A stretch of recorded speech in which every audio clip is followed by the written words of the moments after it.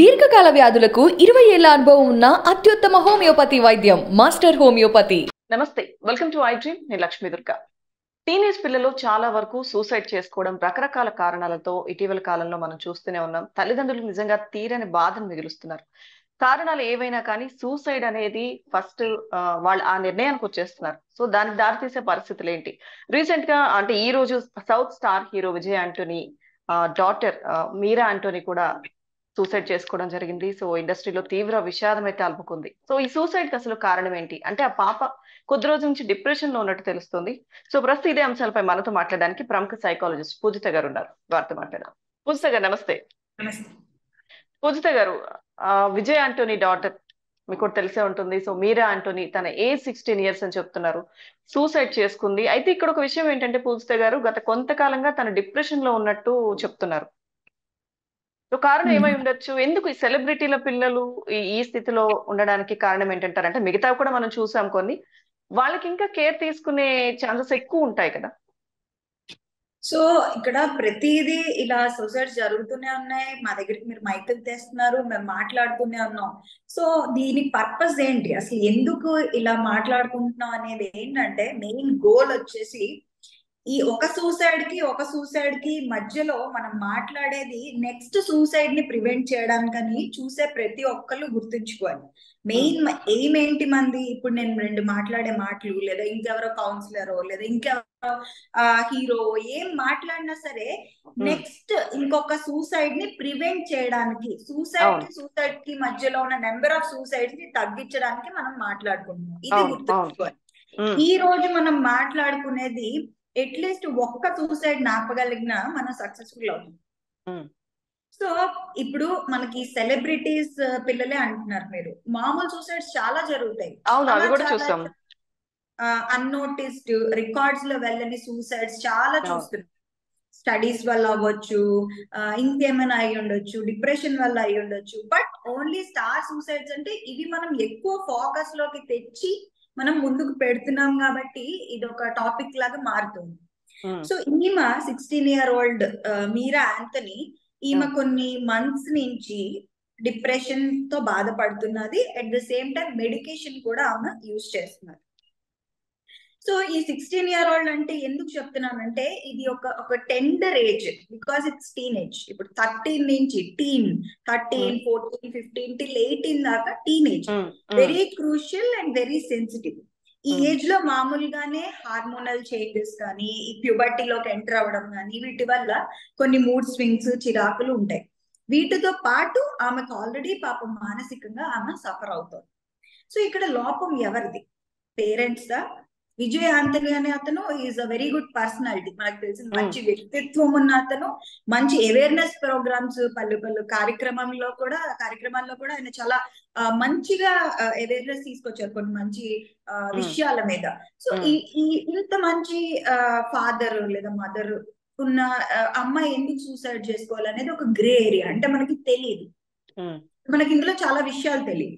So ఇక్కడ నా question ఏంటంటే, అంత పెద్ద సెలబ్రిటీ, వాళ్ళకి డబ్బులకి ప్రాబ్లం ఉండదు.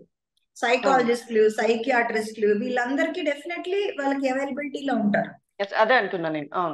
యా, ఇంకొకటి ఏంటంటే ఆమె మంచి స్కూల్లోనే చదువుతూ ఉంటుంది. సో మనం స్కూల్స్ లోని సైకలాజికల్ అసెస్మెంట్ గురించి మనం మళ్ళీ మాట్లాడుకోవాలి. స్కూల్లో టీచర్స్ ఆర్ స్కూల్లో సమ్ మెంటర్స్ వీళ్ళు ఆ అమ్మాయిలో ఏమైనా బిహేవియరల్ చేంజెస్ ఉన్నాయా అంటే, కమిట్ చేసుకోవడానికి 1 week ముందు నుంచి కానీ, 15 days ముందు నుంచి కానీ, ఈమె మూడ్ ఎలా ఉంది, ఫుడ్ ఎలా తీసుకుంటుంది, స్కూల్లో మిగతా పిల్లలతో ఎలాగా ఆడుకుంటుంది, ఇంకా ఇలాంటి అంశాలు ఒకటి. ఇంకొకటి రెండోది, ఆ అమ్మాయికి ఏమైనా అన్హెల్దీ అకాడమిక్ కాంపిటీషన్ ఉందా? అంటే ఈ అమ్మాయికి 90% వస్తే వేరే అమ్మాయికి 90% రావడం వల్ల అన్హెల్దీ కంపారిజన్ ఏమైనా జరిగి, స్టడీస్ స్ట్రెస్ అంటున్నారు, అది అయి ఉండొచ్చు, అవ్వకపోయి ఉండొచ్చు. ఎందుకంటే మనం అందరం పైనుంచి చూస్తాం, పోత కనిపిస్తుంది తప్ప లోపల ఉన్నది మనకు తెలియదు. సో స్టడీస్ వల్ల జరిగిందా? ఇది టీచర్స్ నుంచి ఫీడ్బ్యాక్ ఏంటి? ఇంకొక అంశం ఏంటంటే, ఈ అమ్మాయి కొంతమంది విన్నాను ఎక్కడ ఇంట్రావర్ట్ అది ఇది అంటున్నారు. సో ఈ అమ్మాయిని మనం అలా జడ్జి చేయలేం. ఫస్ట్ ఆఫ్ ఆల్ మనం జడ్జిలం కాదు, బికాస్ మనం ఒక జస్ట్ ఒక విషయం విని దాన్ని కంప్లీట్ అనాలిసిస్ ఇచ్చేయలేం. ఈ అమ్మాయి ఎలాంటిది, ఆ అమ్మాయి ఎలాంటిది అని మనం అనకూడదు. ఏది మనం మాట్లాడినా ఒక పర్టికులర్ పర్స్పెక్టివ్ నుంచి, అంటే ఒక కోణం నుంచి మాత్రమే మాట్లాడగలం. Because we are all strangers to the situation, మనకి తెలియదు. సో ఇక్కడ ఆ అమ్మాయి మెడికేషన్ తీసుకుంటుంది సరే, బట్ ఆ అమ్మాయితో మాట్లాడుతున్నారా, కంటిన్యూస్ గా అమ్మాయితో ర్యాపో ఉందా? ఎందుకంటే డిప్రెషన్ లో ఉంటే డెఫినెట్లీ ఆ అమ్మాయికి ఒక హెల్దీ అట్మాస్ఫియర్ ఉండాలి. అంటే ఎవరో ఒకరు టైం టు టైం ఆ అమ్మాయితో కౌన్సిలింగ్ చేస్తూ ఉండాలి. అంటే ఈ రోజు ఎలా ఉన్నావు, నీకేమైనా ఎలాంటి ఫీలింగ్స్ ఉన్నాయి, హౌ ఇస్ యువర్ డే, ఇట్లా. అది పేరెంట్స్ చేస్తున్నారా, చెయ్యట్లేదా రెగ్యులర్ బేసిస్ లో?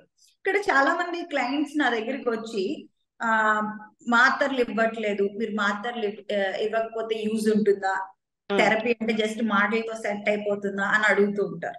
సో ఇక్కడ ఒక మిత్ ఏంటంటే, థెరపీకి సైకోథెరపీకి మామూలుగా కౌన్సిలింగ్ చేసే కౌన్సిలర్స్ కి చాలా తేడా ఉంటుంది. ఫర్ ఎగ్జాంపుల్ కౌన్సిలింగ్ అనుకున్నాం. కౌన్సిలింగ్ అంటే ఇంట్లో పెద్దవాళ్ళు ఎవరైనా చేయొచ్చు. ఫాదర్ చేయొచ్చు, మదర్ చేయొచ్చు, టీచర్ చేయొచ్చు, ప్రిన్సిపల్ చేయొచ్చు. ఎవరైనా ఒక సమాజం తెలిసి, ఒక గుడ్ అండ్ బ్యాడ్ తెలిసిన ఎవరైనా కౌన్సిలింగ్ చేయొచ్చు. థెరపిస్ట్, సైకోథెరపీ అంటే ఏంటి, దానికి దీనికి డిఫరెన్స్ ఉంటుంది. మేము ఒక సైంటిఫిక్ విధానంలో చేస్తాం. మాకు ఎథిక్స్ ఉంటాయి. అంటే ఏది కరెక్ట్, ఏది రాంగ్, పిల్లల దగ్గర అంటే 16 years వాళ్ళ దగ్గర, 12 years వాళ్ళ దగ్గర, 6 years వాళ్ళ దగ్గర ఎలా మాట్లాడాలి, ఎలాంటి కర్స్ వర్డ్స్ యూజ్ చేయకూడదు, ఎలాంటి ఇంటోనేషన్ ఉండాలి, ఎలాంటి భావజాలం మాట్లాడాలి, ఇవన్నీ మాకు తెలుస్తాయి. పేరెంట్స్ ఏ విషయాలు చెప్పాలి, ఎక్కడ సెన్సిటివ్ గా ఉండాలి, ఎక్కడ కాస్త కొంచెం గట్టిగా అనిచి చెప్పాలి. సో ఇది తెలుసుకోండి. కౌన్సిలింగ్ వేరు, థెరపీ అనేది వేరు. కొంతమంది ఏంటంటే మెడికేషన్ మేము ఆపేస్తాము, మీ దగ్గరికి వచ్చి మాకు మెడికేషన్ వల్ల డ్రౌజీగా ఉంటున్నది, మేము ఆపేస్తాం అంటారు. కొన్ని సంవత్సరాల నుంచి వాడుతున్న వాళ్ళు నా దగ్గరకు వచ్చి. నేనేం చెప్తానంటే, ఒకసారి స్టార్ట్ చేసిన తర్వాత మెడికేషన్ సడన్ గా స్టాప్ చేయకూడదు. It's not recommend. ఎందుకంటే విత్డ్రాయల్ సిమ్టమ్స్ అంటాం, విత్డ్రాయల్ సిమ్టమ్స్ అనేవి వచ్చేస్తూ ఉంటాయి. కాబట్టి ఇక్కడ కరెక్ట్ పద్ధతి ఏంటంటే, కొన్నిసార్లు therapy and medication go hand in hand. రెండు, మెడికేషన్ తీసుకున్న వాళ్ళు కొన్నిసార్లు థెరపీ తీసుకోవాల్సి వస్తుంది. సో దీనివల్ల ఏంటంటే డబుల్ ఇంపాక్ట్, ఇంకా ఎక్కువ యూస్ఫుల్ అవుతుంది. సో ఒక పక్క మెడికేషన్ తో వాళ్ళ సిమ్టమ్స్ తగ్గుతాయి, అంటే యాంగ్జైటీ కానీ చిరాక్ గానీ కొంచెం తగ్గుతుంది బాడీలో.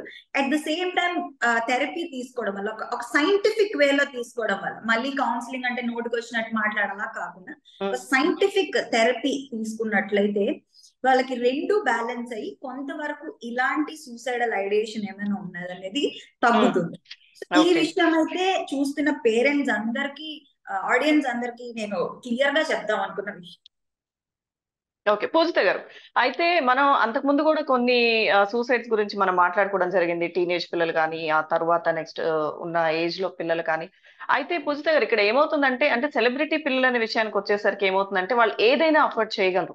మీరు అన్నట్టుగా సైకియాట్రిస్ట్ ని కంటిన్యూస్ గా కౌన్సిలింగ్ ఇప్పించగలరు, ట్రీట్మెంట్ చేయించగలరు, ఏదైనా పాసిబుల్ అన్న ఇదిలో ఉంటారు. సో ఇంకా మిగతా వాళ్ళ పరిస్థితి ఏంటంటే, ఒకసారి సైకియాట్రిస్ట్ కి చూపిస్తారు, తర్వాత రికవరీ అయిపోయింది అనుకుని ఇంటికి తీసుకొస్తారు, మళ్ళీ వాళ్ళు అవే థాట్స్ తో ఉంటారు, అలా సూసైడ్ చేసుకున్న వాళ్ళు కూడా ఉన్నారు. సో ఇక్కడ డిప్రెషన్ లో ఉంటుంది అని తెలిసినప్పుడు ఎవరు ఆ బాధ్యత తీసుకొని ఉండాల్సిందంటారు? ఎందుకంటే వన్స్ మెడికేషన్ కూడా తీసుకోవడం స్టార్ట్ చేసినప్పుడు ఎంత జాగ్రత్తగా చూసుకోవాలి? మిగతా దగ్గర అయితే ఇద్దరు తల్లిదండ్రి పనులకు వెళ్తే గానీ జరగని పరిస్థితులు ఉంటాయి. సో ఇక్కడ అదొక ప్రశ్న వస్తుంది కదా, ఏమంటారు? డెఫినెట్లీ అండి. అది అంటే మనం బయట నుంచి చూస్తున్నాం కాబట్టి నేను అయితే జడ్జ్ చేయను వాళ్ళు ఎంతవరకు కేర్ తీసుకున్నారో లేదో. సో యాక్చువల్లీ అమ్మాయి రాత్రి సాయంత్రం లోపలికి వెళ్ళి తలుపు వేసుకుంది, మార్నింగ్ డౌట్ వచ్చి తలుపు కొడితే అమ్మాయి హ్యాంగ్ చేసుకుని కనిపించిందని, that is the version I thought, నేను విన్న వెర్షన్. అవును, డిన్నర్ తర్వాత వెళ్ళిపోయింది రూమ్ లోకి అన్నారు.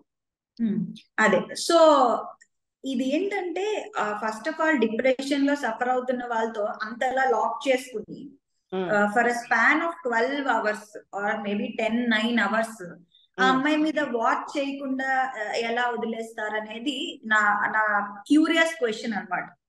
Not blaming, that is my question. ఎందుకంటే ఆల్రెడీ మెడికేషన్ లో ఉన్న అమ్మాయి, ఆల్రెడీ సమ్ ప్రాబ్లమ్స్ ఫేస్ చేస్తున్న అమ్మాయి, పేరెంటల్ సూపర్విజన్ ఉండాలి అని చెప్పి 100% ఏ సైకియాట్రిస్ట్ అయినా సైకాలజిస్ట్ అయినా చెప్తారు. ప్రతి 3-4 hours కి వాళ్ళ మీద పేరెంటల్ సూపర్విజన్ ఉండాలి. ఏం జరుగుతుంది, ఏం చేస్తున్నారు అనేది. సో అది ఎందుకు ఫెయిల్ అయింది అనేది నా క్వశ్చన్ అనమాట. సో ఇక్కడ ఎవరిని బ్లేమ్ చేయాలన్నా సరే it's useless because it's done. ఇక్కడ పేరెంట్స్ అయితే డెఫినెట్లీ అదే చెప్తా, లూజ్ పేరెంటింగ్ ఉండకూడదు. లూజ్ పేరెంటింగ్ ఉండకూడదు, టూ మచ్ ఓవర్ గా స్ట్రిక్ట్ పేరెంటింగ్ ఉండకూడదు. ఇక్కడ మనకి ప్రాబ్లం ఏమవుతుందంటే ఈ పేరెంట్స్ ఏంటంటే అయితే అతిగా రూల్స్ పెడుతున్నారు, ఇలా ఉండాలి, అలా చేయకూడదు. ఇంకొక దరిద్రమైన విషయం ఏంటంటే మన మన జనరల్ గా హ్యూమన్ టెండెన్సీ, ఎవరి దగ్గర ఏం లేదో దాన్ని తీసుకొచ్చి మాట్లాడతారు. ఫర్ ఎగ్జాంపుల్ అందంగా లేని వాళ్ళ దగ్గరికి వెళ్ళి అందంగా గురించి మాట్లాడు, మార్కులు రాని వాళ్ళ దగ్గరికి వెళ్ళి మార్కుల గురించి మాట్లాడు. సో ఏది లేదు దాని గురించి వెళ్ళి మాట్లాడతారు. పక్క వాళ్ళతో కంపారిజన్స్ కూడా ఎక్కువ ఉంటాయి, చాలా మంది పేరెంట్స్ చేస్తుంటారు ఆ పని. మరి తెలిసి చేస్తారో లేదా వాళ్ళ హార్ష్ గా వీళ్ళే టీచర్స్ దగ్గరికి వెళ్ళి పేరెంట్స్, ఈ పర్టికులర్ కేసు కాదు, నేను కొన్ని కేసులు చూసాను. సో వాళ్ళేంటే వీళ్ళే టీచర్ దగ్గరికి వెళ్ళి మా అబ్బాయిని కొట్టేసినా చంపేసినా ఏం చేసినా మా అబ్బాయికి మార్కులు రావాలి. అదేంటండి? isn't that selfish? too selfish. మీరు పిల్లల్ని కానీ మీ సెల్ఫిష్ రీజన్స్ కి ఇచ్చేస్తున్నారు ఎందుకు? సో టెండర్ అంటే 12 years 10 years ఉన్న అబ్బాయికి ఒక చిన్న పిల్లడిని స్కూల్ కి వెళ్ళి టీచర్ కి ఇలా చెప్పితే ఆ టీచర్ కి ఎంతవరకు మీ మీద మీ పిల్లడి మీద రెస్పెక్ట్ ఉంటుంది సార్? క్వశ్చన్ చేస్తాం. వీళ్ళు అంటారు ఏంటంటారు, కొడితే గాని పిల్లలు మాట వినరు, తిడితే గాని మాట వినరు. ఇంకొక important aspect withdrawal of affection.